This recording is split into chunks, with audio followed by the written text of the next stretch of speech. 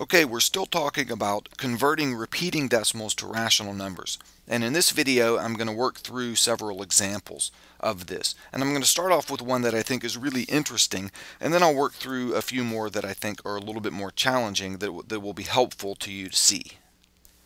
Here's the first example. Write 0.9 repeating as a rational number. So here we go. We say x is equal to 0.9 repeating. We note that there's one digit that repeats, so we multiply by 10.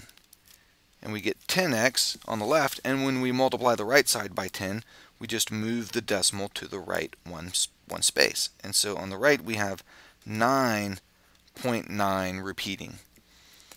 And then I'm going to say 10x minus x on the left is going to equal this minus that on the right. So I'll say 10x minus x on the left is equal to 9.9 repeating minus 0.9 repeating on the right. And I'll subtract on both sides. 10x minus x is simply 9x. And on the right, when you do 9.9 repeating minus the 0.9 repeating, you should see that the 0.9 repeating goes away, and you're just left with 9. So 9x on the left equals 9 on the right. Saying 9x equals 9 is the same as saying x equals 1. And that's our answer. And a lot of people find that result a little bit surprising, because we started off with x equals 0.9 repeating, and that's the same as saying it's 0.99999 and so on. Those 9s go on forever. And I'm telling you that that's the same thing as saying x equals 1 exactly. And there's proof right there.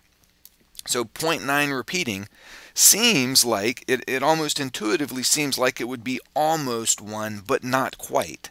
It's really close to 1, but not quite. Well, that's not correct. It turns out 0.9 repeating is exactly 1, and that's the proof. It's not 1, it's not almost 1, or it doesn't simply approach 1. 0.9 repeating is exactly 1. And that's pretty cool. Whenever you get these nice, simple results like that, that's pretty neat. Okay, now I'll work through some more examples. In this example, we're told to write 1.5333 as a fraction, and the 3's repeat. So here we go. I always start off with a variable. X equals 1.5333 and so on. There is a single digit that repeats, so I need to multiply by 10. 10x will equal this number with the decimal moved to the right one place. So 10x will equal 15.333 and so on. So now I'll subtract. I'll say 10x minus x is going to equal this minus that.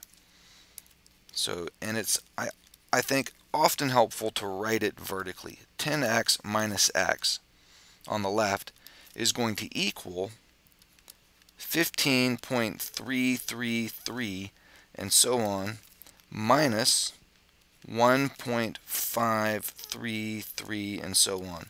And I've written this very carefully. Remember, when you're subtracting numbers like this, you write them so all the places are lined up. The decimal points are lined up, and your ones and your tens are lined up on this side, and your tenths and your hundredths and your thousandths are lined up on that side.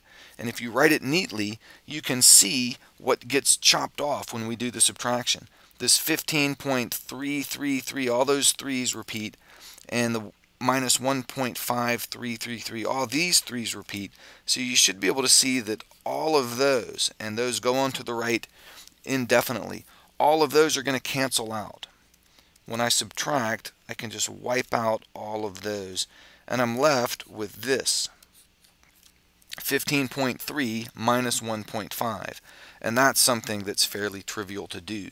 15.3 minus 1.5, let's see, 3 minus 5, I can't do that, but I can borrow. 13 minus 5 is 8, and then 14 minus 1 is 13, so 13.8. So on the left I have 9x, and on the right I have 13.8. So then I divide both sides by 9, and that leaves me with x is 13.8 over 9. And I want this written as a rational number, which means I need an integer on the top and on the bottom. And right now I don't have an integer on the top because of that decimal point. So I'm going to multiply the top and the bottom by 10, and that gives me 138 over 90. And 138 over 90 can be simplified a little bit. Both of those are even numbers, so I'll divide them both by 2. Actually, both of those are divisible by 3.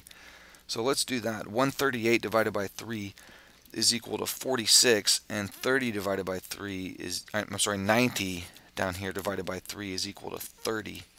And that can be reduced again. Both of those are even.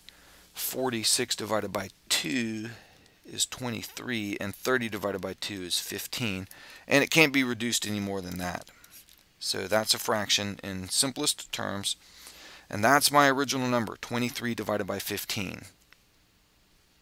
And if I check that on the calculator, if I do 23 divided by 15, I should get 1.53, and then the 3's repeat. So let's try that. 23 divided by